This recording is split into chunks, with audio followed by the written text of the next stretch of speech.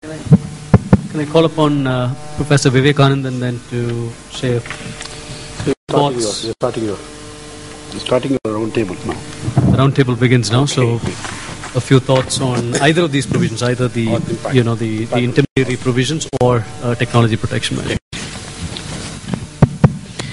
So I thought I will start a little bit in the sense morning I've been listening to a lot of this discussion about the title itself is Towards a Fair Balance, a question mark. So balance is one aspect and whether fair balance is another meaning to the whole discussion. And obviously the question of the balance, whenever we talk about balance, we are not going to talk about scientific balance. At least we're talking about three major players. I don't know in which chronology, consumers, and then creators, and then distributors or disseminators. Are they equal triumvirate or some level of hierarchy in that coming? Probably without creators there are no disseminators, but without consumers there is no disseminators as well as creators could be another argument. How do you look at it? But probably fundamentally we are now in one level of position. We are even introducing market issues, etc., economics, which are all relevant. But if you fundamentally look at the jurisprudence, if at all to tell that the whole current illusion of copyright law and its legitimacy is based on certain utilitarian precepts. So we are talking about maximum for the maximum number seem to be one of the guiding factor in trying to achieve the balance. So in such case, certainly the maximum good for the maximum number may not be looked in the same perspective from this triumvirate, of consumers on one side, another side, the creators, or another side, the disseminators. Probably that kind of, I would say, dissatisfaction came from both sides, that it should have been much better, or somebody said that we have to wait and watch, at least from consumer point of view we are not also looking at it.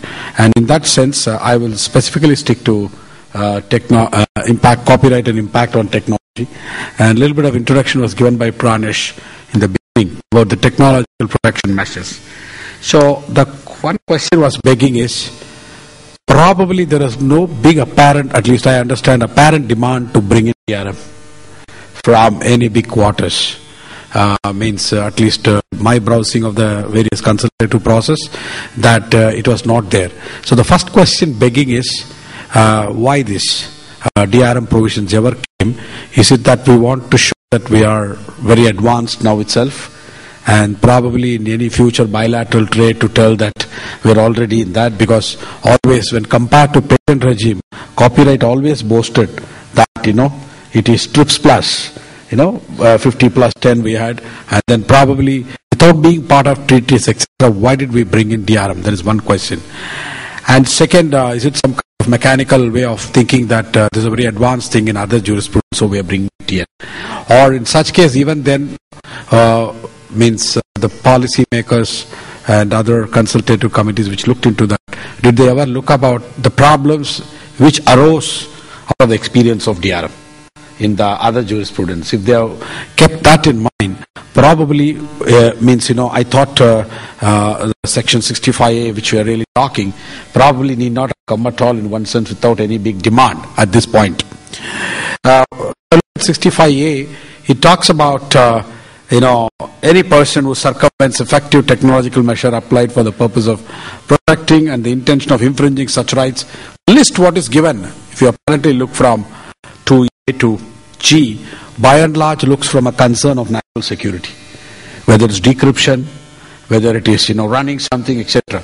It's never looked from a perspective of any consumer, what you call as whether any fair use provisions which I can use. When it moves to digital, as a professor I use fair use things, and then it says that fair use provisions will apply.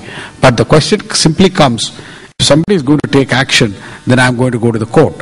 Similar parallel example I'll give, we are more or less kind of converging between Copyright and IT Act. When 66A of IT Act came, the biggest concern raised at that time was this provision is going to lead to a lot of issues. And they said that if it comes, we will legally see in the court and it will be legitimately used. You would have seen in the last 5 to 6 months 66 years created such kind of issue. Leave alone educating the police, leave alone educating many things. So here is a question. Technology is going to be with powerful industries or people who have stakes, and then what about consumers in the whole thing? Probably they have to resolve the matter in a court. Probably they have to go to the court and resolve the matter. What is fair use, what is not fair use is going to be a later stage. So in my opinion, 65A bringing in, if you look at this discussion of impact on technology, I could not find that why it jumped and came in when there is no big demand, when you're not part of a treaty, and then look at issues. Just I'll flag 2-3 things about some of the issues which happened post-DRM in the United States. One, just to give some illustration. One was in 2009. Suddenly Kindle gets a notice from the ebook owners, that is Animal Farm, on 1984. And suddenly Kindle, since it has its DRM measures in place, all the people who had this in Kindle suddenly found it's vanished. They came in, they cleaned it up, and they even gave the money and went back. Whatever you bought it, we are replacing it, but they could simply get into your, book and then remove that and go. And this simply is something, the battle between some owners and the battle between some disseminators, and disseminators also have their economics of law, so they don't want to really challenge or do anything. Rather, they will comply and return the money and get out. So it's a different age and a different way your things are controlled. Another example which was often quoted is Lexmark. When this company had its DRM in place, you use any other cartridge in the printer other than Lexmark, it will not take it up. And then if people used other things to remove that, they file cases on that. So it's like even though they don't own such an IP, they try to establish through the DRM part. Similar example came on TV and TiVo, where somebody produced a program where you can remove advertisements when you're really, what you call as copying. And these people, Turner Corporation, filed a case based on DRM circumvention. Of course, Pranesh said what solace is that he of course he did give a certificate. This seems to be the best among the DRMs. But my whole question is, when there is a big issue about DRMs itself in certain jurisprudence, which is slightly advanced, which there are enough lawyers to put some collective action, etc. Here is a case where I think we have jumped too much the gun on DRM. That's my opinion. Whether it is better than others, whether it's more humane than others, is again a theoretical question, because whether it's humane or not, we don't even have a legal capacity in this country, or people do not have that kind of thing to take on this. But so this, I thought, probably we are trying to tell the world that we are more advanced without being asking for. This one comment to give and leave it. I'd actually agree with Professor on that point, that we have probably tried to be quite advanced and proactive when bringing in these amendments. Because historically, if you look at it, India has always played catch-up with its amendments in any legislation, especially with something involving copyright. The technological advancement that has happened is obviously much advanced than what we probably could have thought 10 years back. So it is not that we are obligated to bring in certain changes, bring in certain amendments, but probably we tried to create space for more technological advancements to come in. But obviously, if you go through the amendment, there are areas which has not been clearly defined. There are places like, if you see that when you are talking about TPMs and who are the person who is facilitating circumvention, it's a very dicey, very vague way of putting it. We don't know whether this facilitator, there has to be a mens rea in it. It's a criminal thing, and probably you can also bring in whether you can bring a charge of aiding and abetting circumvention to him. That is not something which has been clarified here. what is the penalty that he will have to pay if he doesn't maintain the records? How long will he have to maintain the record? These things have not been clarified. So probably we need some judicial intervention in future, or probably some more amendments to see all these things. But overall, I would say they have tried to maintain a fair bit of balance, tried to do a bit of a tightrope walking to bring in certain changes which were definitely required. Yeah, sir.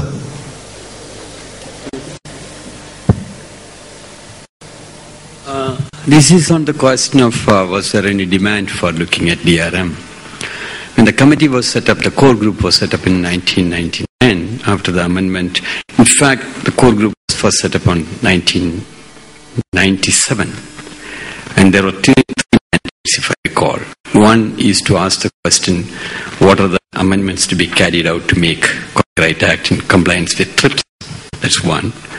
Second, is there any amendment needed in the light of WCT and WPPT? Because India was actively negotiating on WCT and WPPT, though they have not taken any decision on whether to join or not. And third, what are the practical problems confronted by the implementation or working of the Copyright Act? Because there are a lot of concerns that have been passed on to the ministry at that time. Now, the committee during 97-98 could address only one issue, that's the TRIPS compliance issue. And though there was some discussions, they said it's possible. But then one major issue that has been addressed at the time was the computer software and the issues connected to computer software, the reverse engineering provision that has to be built in on Section M, because there was no balance on that. That means the two issues regarding compliance of WCT, WPPT and the practical questions were not addressed by the committee when the 1999 amendment has gone to the Parliament. And the committee was again reset up after the amendment was carried out. That's on 2000. And the two mandates continued. That's to look at the Copyright Act to find out what are the things to be done on WCT, WPPT. Because performance right, the amendment and performance right was purely based upon the PPT. Because one may ask the question, what's the reason for that amendments? But when we met the core group was a very big representation from industry, lawyers and other things. There are definite pressures to follow DMCA. Definite pressures. I don't know whether it is Indian industry or Indian industry represented by foreign industry. And then it took almost 1 year the committee spent on 67A. And the committee was asked to look into the amendments carried out in DMCA, the amendments carried out on European directives, the amendment carried out in Australia, and the amendment carried out in Japan. These were the four models available at that point of time. And we were, at least the committee was aware for a long time of the intended consequence that was emerging out of it. So the drafting that took place, which substantially remained as it is, was fully conscious of the negative consequences that took place in other jurisdictions. And it got strengthened when we moved forward, because maybe around 2002 this got shaped up. We never wanted to get involved into the type of DMCA provisions. At the same time, we are looking at it what type of loose type of a provision will take care of the requirements. And when it came to 2009, there was again a pressure to follow DMCA. And the negative effects of DMCA, which has been brought to the notice of the government, prevented the government from really looking into what has been drafted. So it is not that there was no demand, but then I'm not sure whether the demand is from the domestic industry or domestic industry represented by foreign industries who were talking or behaving through the domestic industry. There was no foreign representatives in the committee. It was only Indian representatives. That's the clarification I want to give. Thank you. So essentially, if I get the message right, it was a piece of very skillful drafting, which appeared to do something, but effectively made sure we did nothing. So that we limited the scope of the technology protection measure to make it sync with actual instances of infringement. And one might ask, if you're so sure that the infringement was going to happen and you were only really catching instances of actual infringement and the use of technology measures, so, breaking the technology locks that would be so connected with the act of infringement, well, then you could really just catch the act of infringement itself. What use would this be? So, is it going to be redundant? Is it going to have some value? But at the end of the day, it's a piece of skillful drafting that lets us communicate to the world that, we're technology savvy in one way, where, we intend to go there, but we have our concerns and we'll remain within this sort of narrow gap. But Shamnad, just one 30-second point to that. Professor Vivekanandan mentioned the Lexmark case, right? Now, clearly, if Lexmark tried to do the same thing in India, they would have no right. Okay, the TPM could be broken. But the question is, if Lexmark is using one particular form of DRM that no one has managed to crack yet, then despite them not having a right, I can't think of any provision under the Consumer Protection Act under which I could proceed against Lexmark. There is no protection, even though I have a right to break the lock. There is, in reality, I can't, and so I'm stuck as a consumer. To valid point. My personal view was very clear, because I was, of course, one of the negotiators of the WCT WPPT, because I was in the team, and I wrote an extensive article on where we stand. I was saying that there was no need of an amendment because there is a definition for plate, and there is a provision for person who are in possession of the plate, and the definition of plate got amended in 1992, which included a device. So I took a stand by saying that provision is good enough. That was my personal stand. But then when there was a push for specific provisions, then we were worried about how will you strike a balance, because the last part of WPPT provision makes it very clear that you can exempt it what has been permitted by the law. So the class 2 of 61A, that notwithstanding anything contained, any person can do the following acts. And subclass little a is precisely meant to cover 52, the entire 52, because anything permitted by the law. I see the point of Pranesh on where duplicate keys are not available. That's very, very valid point, because that was not probably thought of at that point of time. People were totally ignorant in many ways, and we could not predict what type of technology will develop. So we want to be there was a pressure to have a definition for measures. There was a pressure to have what to define effective. All kept completely open, because it's too ambitious to do it, because we thought it's the best way is to leave it to the courts to evolve over a period of time.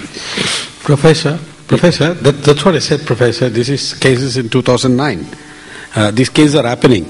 Probably, are they a little fancied over the DMCA happening in US as a very, in parallel with advancement of technology, or did they know that sometimes when we do, differing with him, we do late, we realize others' problems, they are getting in advance 10 years before that we want to emulate what is another jurisdiction. No, it's not. This is happening in the last 4 or 5 years. It's not what we want to show that we are very advanced, but then there was a demand internally, and we know the problems, what is happening abroad.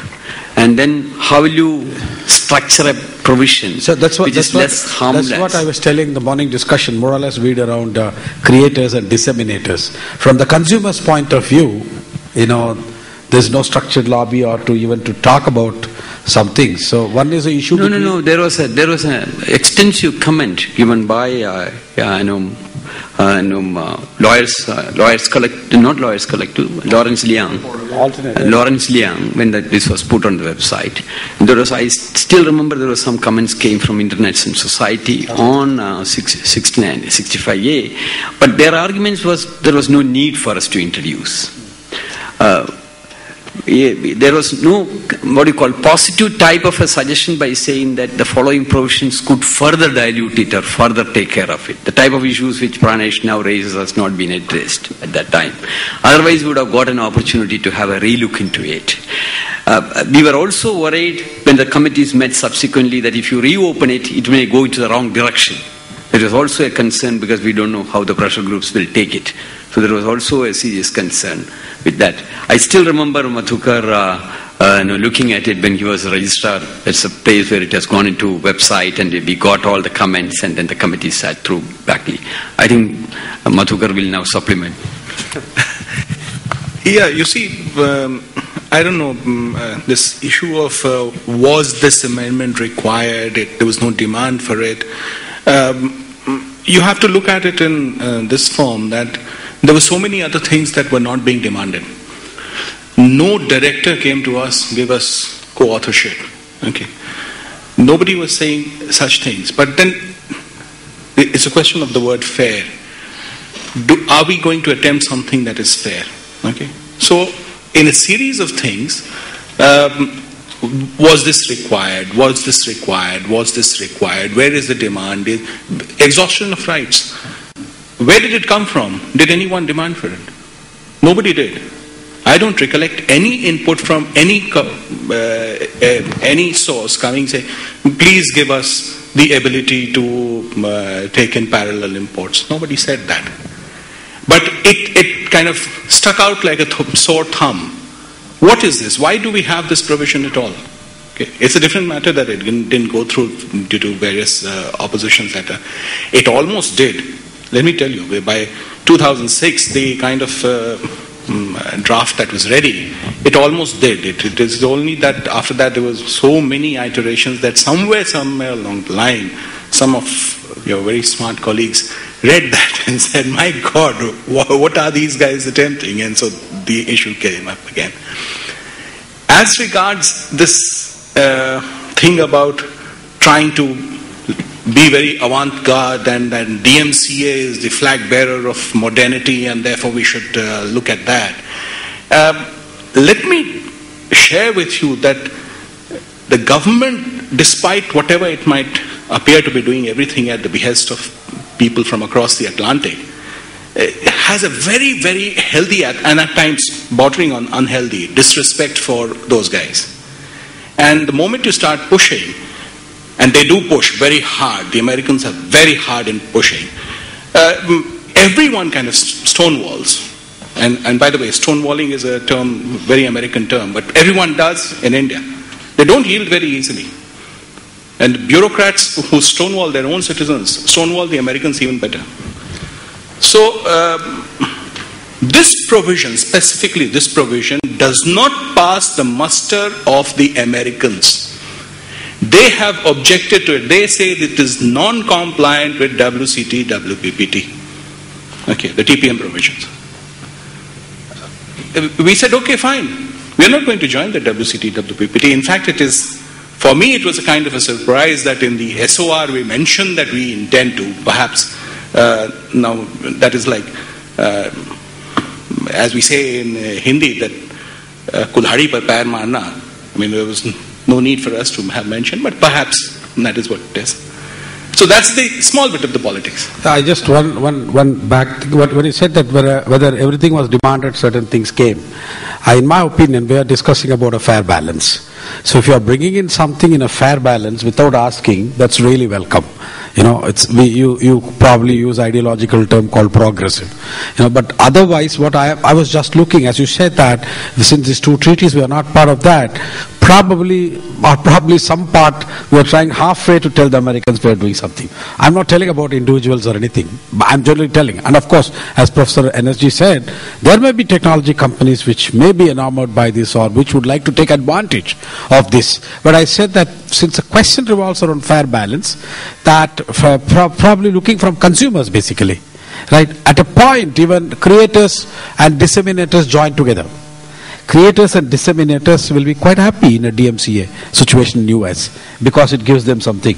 But I was just looking at a large chunk of consumers. What we are really looking, who are quite helpless and hapless in many ways. As I said, there may be a lot of things they cannot do, as Pranesh says. But if somebody files a case on me, you get my point. They have the muscle, and I, as an individual customer or a student, and I am not going to really go to the court. I would rather like not to experiment anything of thinking what is fair, what is not fair.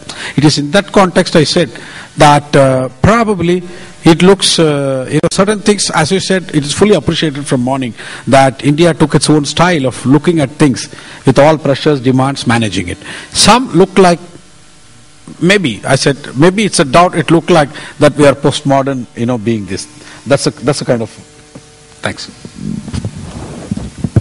There was an old professor of mine, Professor Gopalakrishnan also knew. He happened to be the ex-Vice Chancellor of NLS as well for a certain time frame before he went on to found NLU Jodhpur, who had this famous saying that law and technology is a bit like an Indian wife. Law is always 7 steps behind technology. And in that context, I want to really pose a very specific query to our panelists. The one thing that's troubling me a bit and maybe specifically to Mr. Kumar and to the others as well, given that he presented on the intermediary liability provisions. Now, 52(1)(b) and (c), I'm just worried about the overlap, because 52(1)(b) seems to suggest that the moment it's a transcendental or incidental storage purely in the process of electronic transmission, then it's fully exempt, right? 52(c) then comes in and says, same thing, transcendental or incidental storage for the purpose of providing electronic links, access or integration. Now, access is pretty much what an ISP does. If I read access widely, I in many ways, I reach the same result as 52(b).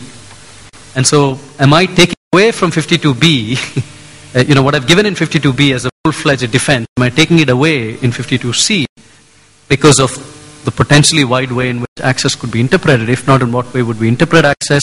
In what way would we limit the scope of 52(c) so we don't have this statutory interpretation confusion? And number 2 is, to me, it just seems a little odd that, here's a conduit. Presumably the statute has called it a conduit in fancier language. ISPs are not particularly discerning, right? Intermediaries are not very discerning when it comes to a legal notice. In fact, none of us are. The whole point of clarifying the law as specifically as we can is because the moment somebody sends a legal notice, there's a huge shadow effect. Chances are you'll move in more for compliance than non-compliance, even though technically the legal notice is bad in law. They don't have a valid claim. And that's exactly borne out by our empirical investigation, which is that the moment I get a legal notice, I will by and large not investigate whether you actually own copyright, whether there is some right over this, whether I should take it down. I will take it down. That's not hitting just you and your business model, that is hitting the consumer. And I think Vivek raised that question very validly, that the consumer is directly impacted. And so, we have this very funny dealing of technological concepts through the law, and I think Professor Hennessy also raised a very pertinent question in the context of the MySpace case that, can you just, read in technology so flippantly into these structures that, don't adapt to them very quickly? If not, what is the solution? And more specifically on this, what would your response be to 52(b) and (c) and, just the dynamics of how they're going to operate out in the future? So maybe we can start with Rajendra and then move up the panel. Yeah, I agree with you, Shamnad. 52(1)(c) is not happily worded. It will ultimately be left to the courts to interpret, and there are tools of interpretation, the legislative history, the fact that Section 79 of the IT Act does provide for immunity, and also the international debate. So I think the court will obviously harmonize these ambiguities of the section. And my own take is that 52(1)(c) does cover all kinds of intermediaries, and 52(1)(b) is concerned with the telecommunications, backbone service providers or internet access providers, because all of these intermediaries essentially engage in transient or incidental storage. So it's not a permanent storage. But yes, 52(1)(c) does leave a good room for arbitrary interpretation.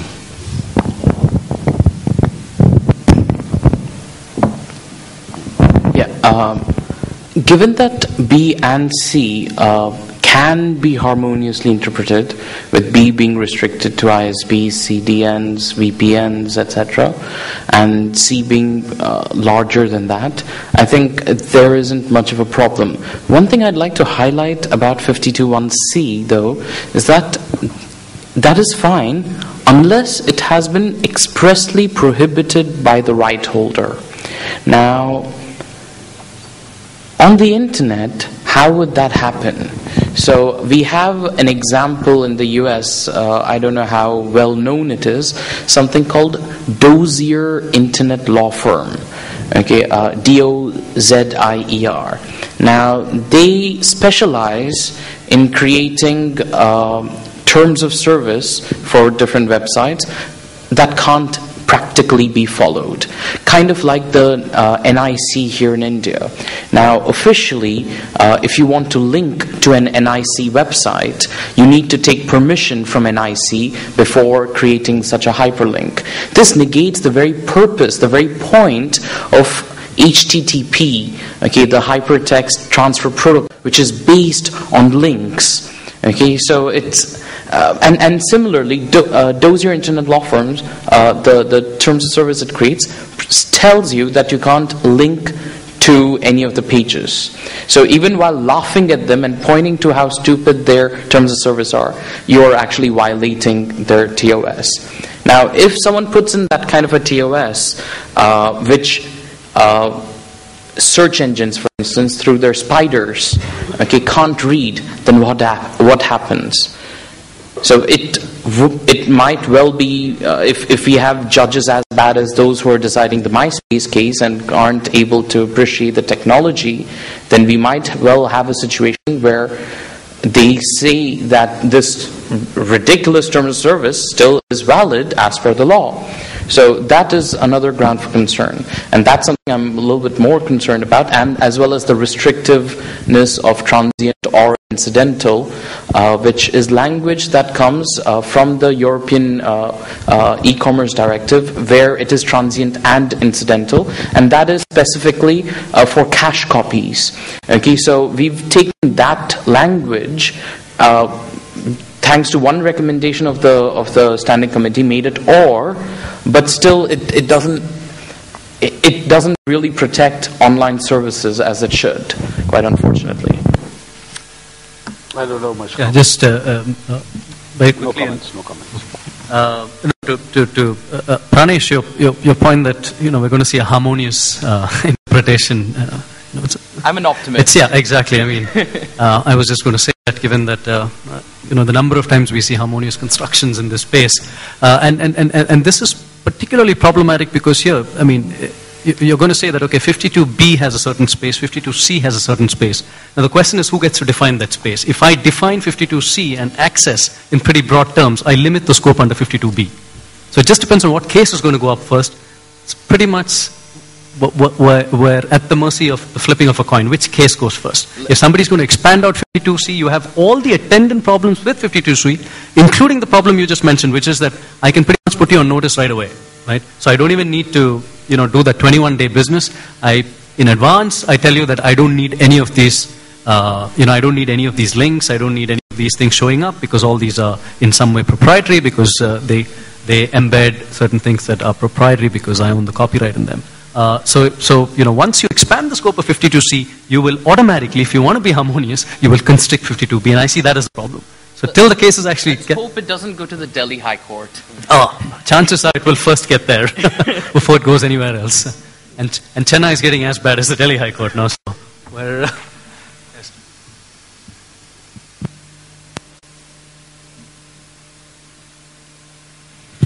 I think the interesting link I see is purely in a technical process in B, and electronic transmission or communication to the public. Now, it's very interesting because I was recollecting, why. The intention was very clear at that time when we were looking at it. We want to exempt certain people from full liability. At the same time, if the storage remains for a long period of time, rather than purely mechanical, then there needs to be some amount of check and balance. So in C, how are you going to interpret the word transient or incidental storage? Now, if the storage is very momentary, but it is not mechanical, then the whole question of it remaining there is not going to be. If you talk about putting it back, or if you talk about giving a notice, that means the incidental and transient and incidental storage is for a longer period of time rather than a pure mechanical process and purely cache memory. Otherwise, there is no question of giving a notice to him and then putting it back after the failure of the notice or the court direction comes.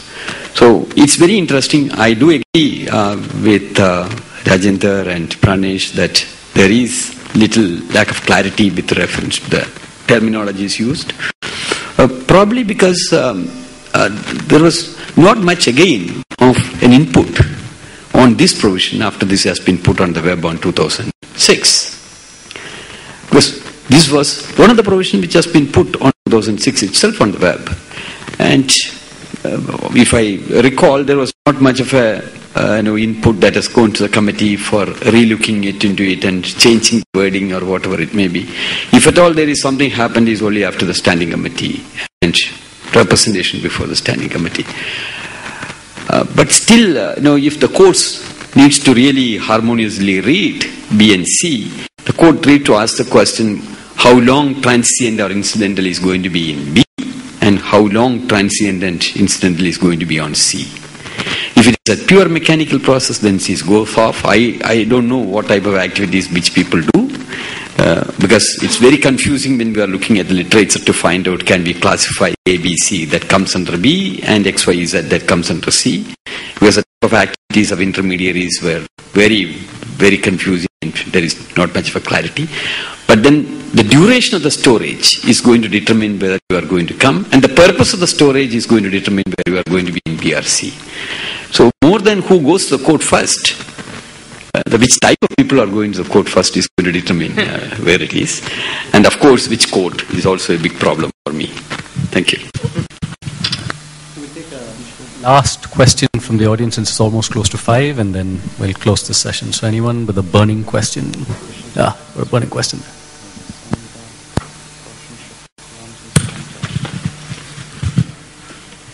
Hello, I'm Arun Bansal. Actually, my question relates more to privacy.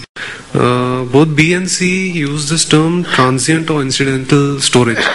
And as rightly pointed out, the term, the length of time of the storage would be very relevant.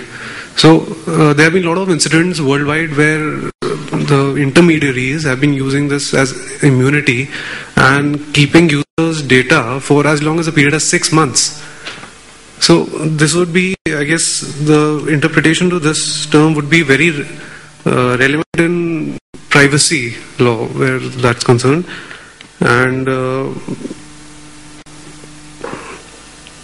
that's a thing that's to be seen right now. Maybe it could be one day, it could be 1 week or 6 months, as long as that. If the panelists want to reflect on his privacy concern that these sections throw up.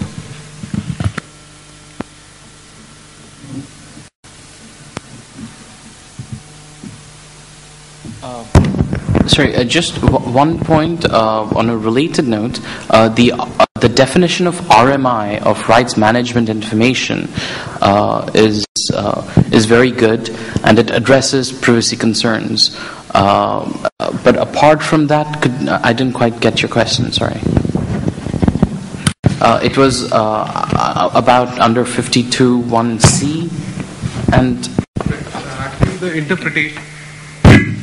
Actually, the interpretation that would of the term transient or incidental storage, like if it's for B, that would be very brief. It could be seconds or it could be a day.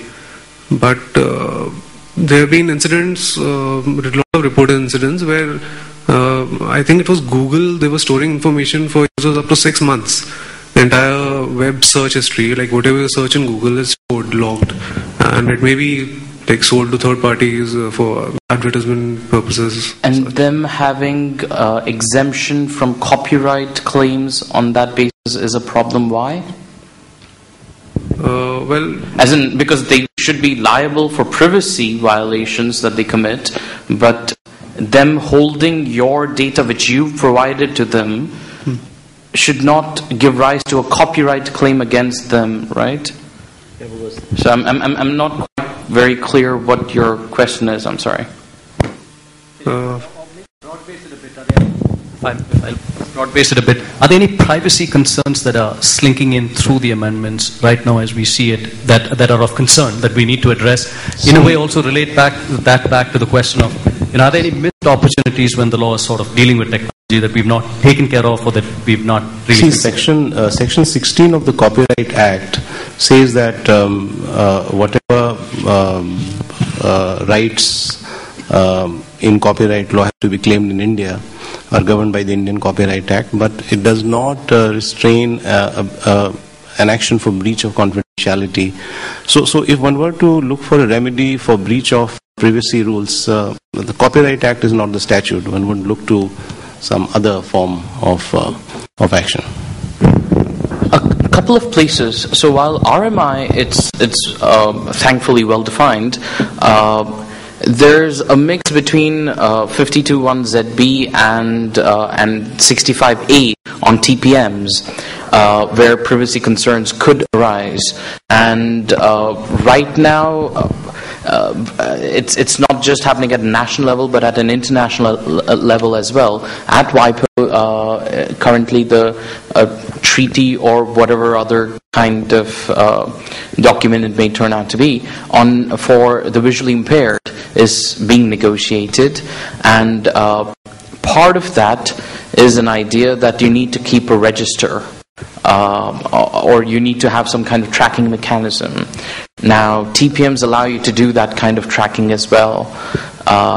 So the question then arises as to whether a sighted person can go to a library, take out a book without necessarily having to give their details, or a sighted person can go to a store and buy a book without producing an identity card and that being tracked forever, whereas a blind person can't. So that issue does arise, okay, and how we negotiate that is important. And one and this is an area where there's a little bit of it's a bit of a gray zone, because if it is for the purpose of advancing certain rights guaranteed to you under copyright, but if it violates other kinds of, or if it is not in consonance with other kinds of principles such as privacy, then what does 65A have to say about that? Okay, and if you can't claim it under a specific exception, then what exactly does 65A have to say about that? So it is a very pertinent issue, but I don't see it as much of an issue under 52(1)B and C, but more in terms of TPM, the exception for persons with disabilities in 52(1)ZB, etc. Okay. So with that, may I please thank all the panelists and the speaker for their wonderful presentations and their insights. And then as a token of our appreciation, may I call upon you to present the gifts.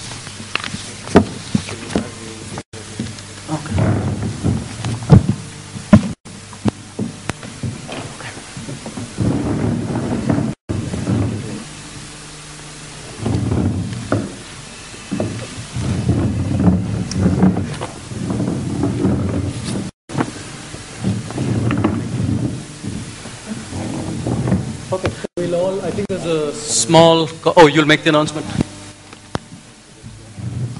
We just have two small announcements to make. First of all, we would like to invite all our speakers, participants, as well as NUJS volunteers for dinner and drinks tonight. We've organized a party in a creative village setting, and we hope that you're going to enjoy it, and we look forward to seeing you there.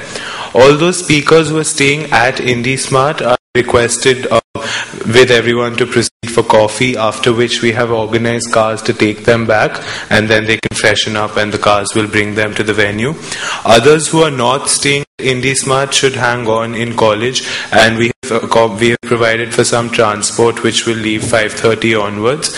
And apart from that, we request all NUJS volunteers to go to either Vasudha Sharma or Nitika Gupta to get their passes. Finally, we thank all of you for coming here today and participating in this conference. We look forward to seeing you all tomorrow again, and we can now proceed for coffee right outside.